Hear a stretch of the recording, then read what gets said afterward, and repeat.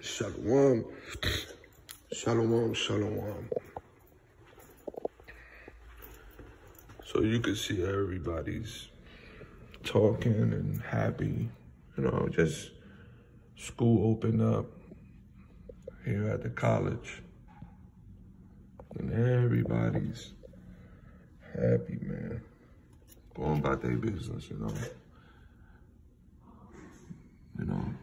Our people have no clue.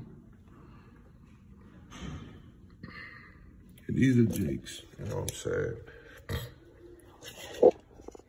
For the most part, Jakes.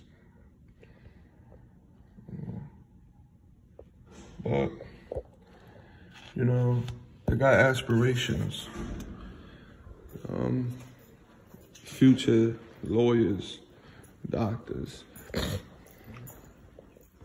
This is what you go to school for. This is what, you go to college for. And, the reason why I'm making this is because when I say we, I'm talking about sincere brothers in the truth. We have been given the vision and the eye salve to see the impending danger that's coming to this place called Babylon. And when you see everybody else sleep, not knowing what's coming, going about their day, continuing their life, in this place, Babylon the Great. Somewhat, it vexes you, because you see the danger coming.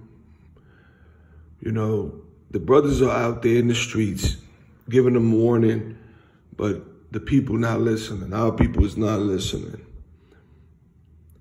So what can you do? But continue doing the Lord's work, man. We're going to continue to go out there. Yahweh desire every Saturday to bring out this truth, to warn our people.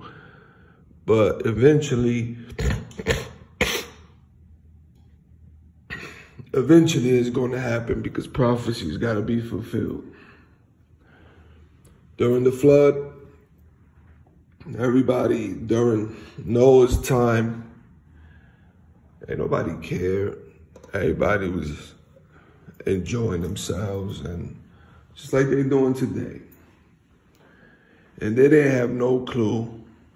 Noah was out. Matter of fact, Noah was out there warning and preaching for almost 90 years. 90-something years. That's a long time. And nobody believed him. They ridiculed him. They laughed at him. But eventually the flood came and the Lord destroyed the planet. Well, this time he's bringing judgment with fire. And these people, they're laughing, they ridicule, they think we're crazy. Esau, Edom was hit with his wicked devices. You can do all the evil you can do, but you cannot touch the anointed. You cannot touch the Lord's elect. And the Lord is going to destroy this place and save the elect. Yahweh desire will. Me and my brothers that are sincere, man. Sincere brothers in this truth. I pray daily for you. And I pray for myself. I pray for my family. Because evil is coming, man. Evil is coming. And like you see, these kids, man, they're in class, they're in school, they think everything's okay. They want to become future lawyers or whatever. It's what they go to school for. This is their plan. This is their goals. Now, I'm not saying nothing wrong. and what you want to be, whatever. You do what you want to do. But we've been set up to be the prophets and to warn the people. And now we're coming to that, to the end of the book, the end of the chapter, you know, where these prophecies going to be fulfilled and people are going to get caught up, man, just like Noah's time. Just like during Noah's time. They're going to get caught up. But I just wanted to say that because, you know, that's on my mind, thinking out loud. And I'm, you know, seeing everybody coming back to school, you know, right down here at Rutgers University. They went back to school, they're going into their classes, they're happy, they're talking, you know. They have no idea that this place, Babylon the Great, will be destroyed, and also the upcoming dangers of this place. Oh man, Shalom.